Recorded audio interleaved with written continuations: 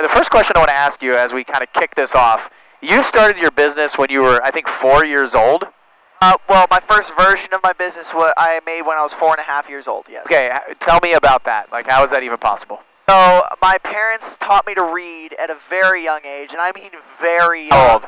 I was 3 months old when they started teaching me to read. Oh, wow. So I was using, they were using this process called Your Baby Can Read. I don't remember exactly what the name of the science was, but... you don't remember it because you were 3 months old? Yeah. Yeah. My dad told me the science behind it, but the process was a product called Your Baby Can Read, and how it works is you use flashcards and images to teach words first, and then you work on the alphabet last. Because like with numbers, if you don't know what they are used for, what those numbers are used for, you have no idea what they mean, and you have no use for them. So it'll be harder for you to learn them. But if you learn, like when it comes to words, like, oh, hey, this is the word hippopotamus, that's a picture of a hippopotamus. Oh, okay, this is what this word is associated with, now I know what it is. You were saying hippopotamus at 3 months old? No, I wasn't speaking. Okay. I learned to read before I could talk and walk. So but you could point at the things like that? Okay. Exactly. And about a little under 3 years later, my dad got me my first dinosaur encyclopedia. That's when I got hooked. And then for the next year and a half, So wait a second. At 3 years old, you were reading dinosaur encyclopedias? Yes. Got it. So a year and a half later, over that year and a half, I was binging all kinds of dinosaur books, movies, documentaries, TV shows, anything I could find. And then one day, when I was 4.5 years old, I asked my dad, hey, I want to make my own business. And he told me, okay, you can make your own business, but you need to decide what kind of value you want to create and for who. And I immediately said, I want to teach kids about dinosaurs. And that's where it started. And we went ahead, scripted out the 5 videos, recorded them. I read them from a teleprompter, and then we made the website and let them go. And I made about $350 from that first little website. And it was $350 at 4.5 years old? Oh yeah, and that's a lot of money for a 4.5-year-old. So it was $5 each? Yes, $5 for 5 videos. 5 videos for $5. $350. So you had like 80 people or so give you about that, yes. Like $5? Yeah. So who were these people that were coming in to watch these videos? Family, friends, but also a lot of outside people who just found me online through social media and stuff. We were actually marketing it through things like Facebook, and my dad actually someone else made an article for me and posted it on Fox News, like the blog that they have, and that's where a lot of the traffic came from, that and the social media. Okay, so 4.5 years old, you started your business, you made a little bit of money. How did it evolve over time? In fact, you have a video of your first like sales funnel, like your first video ad that you made for your program. We'll put that in here. Hi, I'm Bodhi Moore, and welcome to DinosaurSAreDynamite.com. Dinosaurs are one of my favorite creatures, and I have many books and encyclopedias about them. My dad and I read together and even dig in the backyard looking for fossils, bones, and teeth. So what happened after that? Like, where did it go after that? After that, for the next few years, I started making some T-shirts with things I picked up in nature, like literally gluing sticks and leaves and like things like that onto shirts and selling them with custom dinosaurs artwork and stuff on it. It was very crude because I was really like 4.5, 5 years old, but it was fun. And then after that, I kind of fell off for quite a few years, and then I focused on schoolwork for a long time, between 5 and I don't remember how old I was when I stopped. I think it was 5 years of schooling, because I did this schoolwork online on a community called Bridgeway Academy, and it's very nice. It's like a private school, all the basic 4 classes, but the awesome thing is there's only like 2 hours of actual class time, and then the rest of the week you are completely free. The main thing for me was there was too much homework and stuff, and after those 5 years I was like, I'm tired of school. I don't want to deal with all this homework anymore. I want to work on my business, but I don't have the time. So I asked my parents, hey, can I quit school and focus on my business full time? They talked it out a little bit, but they obviously said yes. And that's when I decided to make my lead magnet, which is my free magazine all about Tyrannosaurus Rex and its relatives called Tyrannosaurs Galore. And that has gotten me quite a few, about 100 people on my email list so far. Okay, so lead magnet, and then where did you put that lead magnet out? I used a software called ClickFunnels to build the funnel, to build the website. And it was just name, email, and then the next page, they would download the PDF. Okay, so, and you did that at 11 years old? Yes, with a lot of help from my dad. Okay, so the last 5 years, you've been kind of like getting that going? I started it, and then about a year later, I decided to, we went to my first Funnel Hacking Live in 2021 or 2022. I don't remember exactly. Or was it Orlando? Yes, it was the Orlando one. And we went there, and I got completely hooked. And towards the end of the event, Russell made his offer for 2CCX and a couple of other things in Funnel Builder and stuff like that. And I begged my dad to sign us up for it so I could build my business and build my community that I'm working on right now. We'll get to that in a minute. We had to call my mom and ask her. We had to call corporate and ask her permission if we could sign up for this, because it was a $25,000 investment. And she said yes, and we've been in it ever since, and it was the greatest decision we ever made. So you bought a $25,000 coaching program, and you were the one pushing to do that. What does the business look like now? Like, what's the plan for it going forward? So once we got into 2CCX, I started mapping out my business, and that's when I figured out how to, that's when I figured out my new business, my community for my business called Club Dynamite, using Russell's linchpin strategy. And I am currently making a community for that where I teach kids all about dinosaurs and paleontology in easy and fun ways. And I'm just working on that right now. I am following the internal pressure launch at this moment, where I am trying to get my customers excited and building up pressure so that the top of the proverbial soda can pop off and I can make a ton of sales immediately. So what you mean by that is like get them really excited about something that's not here yet. So like it's coming, you're talking about it, you're telling them, you're sending them emails, you're talking about it publicly, like it's going to drop soon. Like almost like kind of like a drop for Nike shoes, right? There's this build up for it, they drop, they sell out right away, things like that. Like building the pressure, right? That's what I'm working on. Cool. So okay, I want to talk a little bit about like how do you get along with other kids your age? Like 16-year-olds, do you hang out with them? Or like, who is your peer group? Who do you spend the most time with? That kind of stuff. It has changed quite a bit over time. When I was little, all of my time was spent around adults and amazing value producers and people like that. Like we have a ton of friends in the like business and the economic community. Garrett J. White, Sean Whalen, Garrett Gunderson, a bunch of people like that. And I used to spend most of my time with people on that level. After that, I started moving into communicating with kids more my age and like connecting more with kids my age. But the thing is, most other kids, like most other teenagers, are, shall we say, have bad attitudes and are not the nicest kids on the planet. And I couldn't connect with people like that very easily. And that's why we've been in communities like this, because every single teenager, kid, adult that I've met in 2 Comma Club X, ClickFunnels, Teen Tycoon, 7-Figure Flipping, stuff like that, they are all such high-level people and care about mutual respect and taking care of each other and helping each other out, being there for each other, that I was like, look, these are my people. I want these people to be my best friends, and that's where I am now. So what do you think? Like I think societally, I don't think that's a word.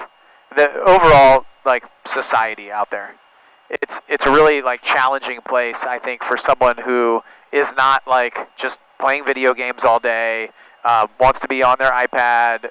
You know, they actually have this like entrepreneurial dream, right? It almost like don't fit in. How do you feel like that? Like, do you feel like that? Like, is that the case a lot of times when you go like kids your age and stuff like that, just mainstream? Like, and what do you think's wrong with that? Well, first off, even before I wanted to make a business and stuff like that, I never fit in. I have never fit in anywhere. I was always kind of the really excited, really outgoing kid. I made friends really easily, and that's not normal. And that's one of the problems.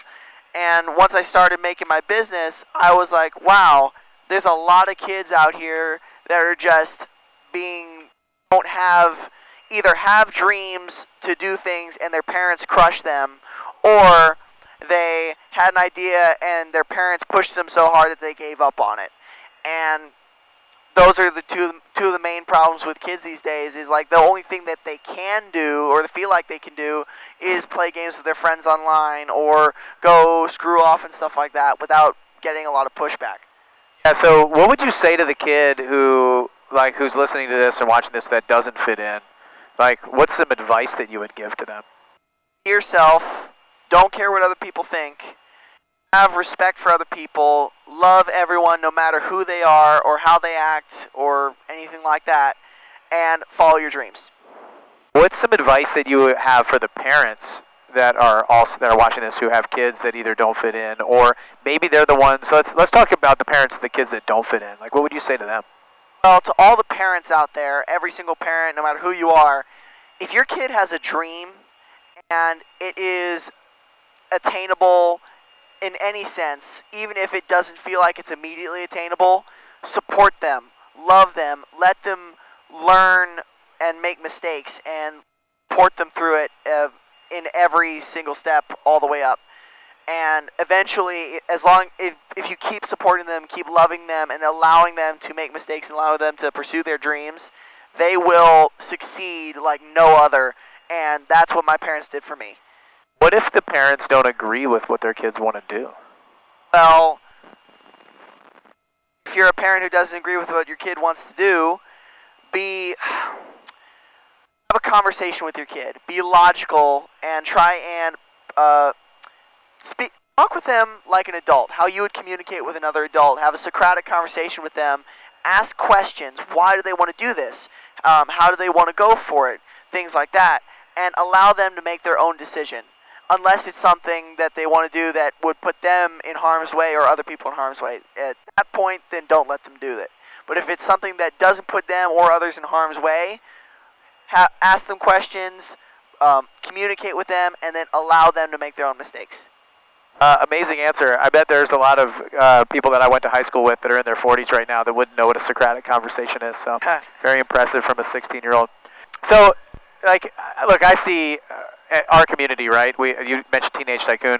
We've got these kids from age, I mean, all the way down to 7 years old, up to 18 years old, and even, some 19 and 20-year-olds now that have kind of aged out that are still hanging around and hanging with us. They're in a community of other kids that kind of like get them. How important is that for you to be around other people that support you and push you and don't say you can't, but say you can? Well, I've always had that. My entire family, which every single person in my family, no matter who they are, even like uncles, aunts, great-grandparents, grandparents, my parents, all have been so supportive and been like, yes, and. Like, do this, and what else can you do to make it even better? And that was great. And also having other kids my age who are doing that same thing for me made an even bigger impact. Because I didn't feel like I was alone in the world. I felt like, oh, there are other kids just like me who want to make millions of dollars, who want to be the best people they can be, and I'm not alone. I do have one thing about public school. You mentioned public school a minute ago. I've got a funny story from when I was little. My parents, I asked them when I was really little, I was completely ignorant. I asked, hey, can I go to a kindergarten? Because I had a friend my age who went to a kindergarten. And they put me in. I didn't last 2 days, or like a day, 2 days. The teachers were like, hey, Bodhi can't sit still. He keeps wanting to go play with toys and stuff like that. And when my parents asked, hey, okay, well, what are you guys teaching today? And what are you guys teaching the kids? They're like, well, for this whole month, a whole month to be clear, we are learning about the color red and the letter A.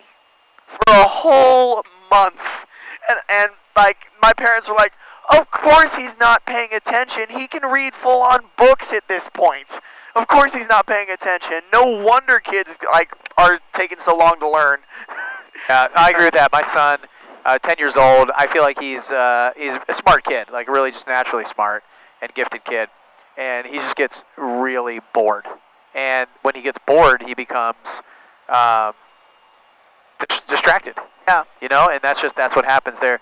It's like kind of fitting into, you know, the system. We talk about that a lot in Teenage Tycoon. Is a lot of the kids that come into our program, they just don't fit in the system, you know. Yeah, and like the school system is outdated.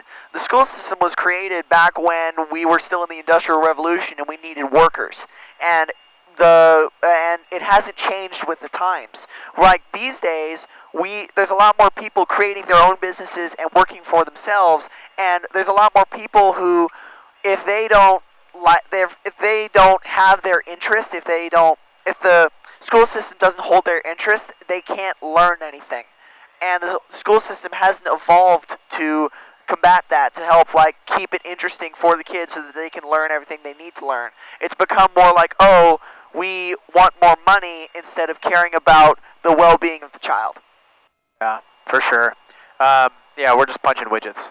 And as we talk about inside the program, like for me, just how can we supplement that with all the other things that kids need? Entrepreneurial, money, taxes, all that stuff, numbers. So what are some things that you think your parents did really, really well during your upbringing? Like, you know, all the way from very early on. Like, what are you very thankful for that they did for you? Well, first off, teaching me to read at a very early age. Because it's been nothing but a plus to my life. I don't know another word to say it. It's helped me be who I am today and develop myself a lot sooner and become more mature. That's one part. And another part is they didn't treat me like a kid. They treated me like a kid when it was appropriate, but other times when it was appropriate to treat me like an adult, they did. Like when I was very little, they didn't do baby talk. They spoke in proper words, and they didn't do the, oh, goo, goo, goo, that's a doggo. No, they said, oh, hey, Bodhi, that is a dog. That's a Labrador, instead of the baby talk. And that also helped me. The parents don't have a manual. It sounds like your parents they did the best they could. It was all really great stuff, because I know if I was 16 doing this interview with somebody else, there were a lot of things that I would have been unhappy about with my upbringing and frustrated with. Like, I remember as a kid in public school, all the things you're talking about, I wasn't doing the right stuff. You know, I wasn't the best kid. You know, I was an athlete. There was a lot of pressure to just all kinds of stuff that I wish I could go back and just change. But my parents were always there for me. Like you said, one good thing with my parents, they were always there for me. I think we don't have a manual. We have no idea what to do. We just do the best that we can with what we've got. So where can people find out more about you and join your Dino Club? Well, if you want to learn more about me, go check out me on all social media platforms except for Facebook at Bodhi Shonin, BODHISHONIN. And on Facebook, it is Dinos are Dynamite, MIGHT. My community is www.joinclubdynamite.com, MIGHT for the mite. And my other links are on all of my social media platforms. Awesome. Great job. Did you have fun? This has been an amazing experience. All right, we'll see you on the next interview.